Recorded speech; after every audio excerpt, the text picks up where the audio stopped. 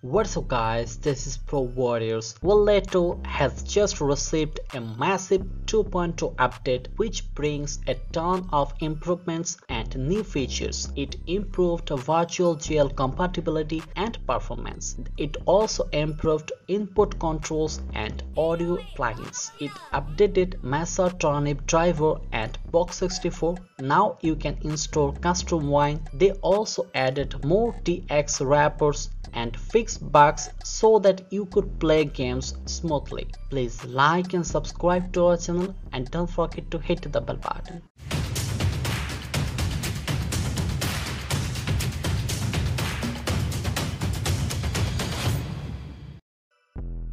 Before we get started, make sure you have enough storage space on your Android device.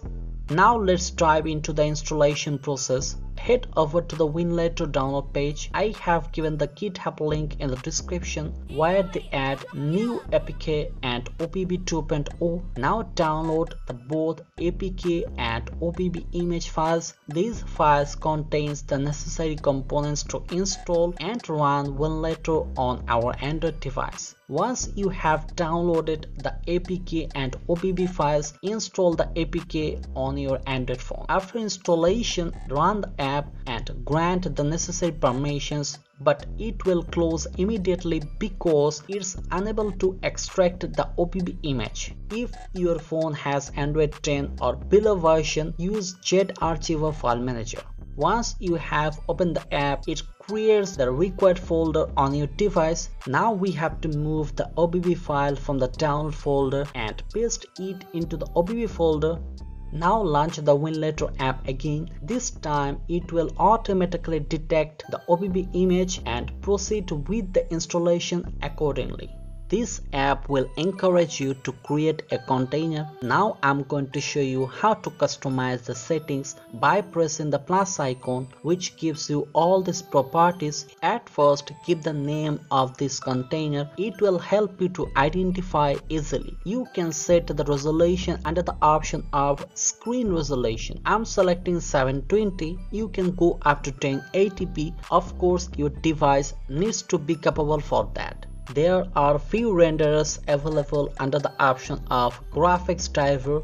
The most recommendable are Turnip plus Zing and Virtual GL. The next option is DX wrapper. In this version they added new features. You should try the latest one. Enable the FPS show option if you want to see the FPS during the gameplay. Here you can set the processor affinity or CPU cores. It will automatically detect and select the cores. If you want to use the maximum resources, you can select all of them. Under the section of GPU, you can select the GPU model. Here are all types of GPU available. I recommended using the GTX 1070Z, which is a popular GPU for gamers. Video memory actually indicates RAM. You can also customize the RAM on your device. At the bottom left corner, here you will get Box64, which is also added after the update. When everything is set up, click on the tick button to create a container. Now click on the three dots beside the container.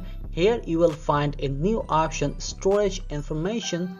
Then click on play. Congratulations, you have successfully installed and set up Winlator 2.0 emulator on your Android device. You should download some games like Oblivion, Need for Speed, Fallout, X2, The Thread, etc. After downloading any games or application, you need to place the exe files inside the download folder. Here you can see D drive, which is actually your download folder. If you sweep, then the toggle window will appear. Here is a full screen option, which is also a new feature. Now configure the controls using the option input controls.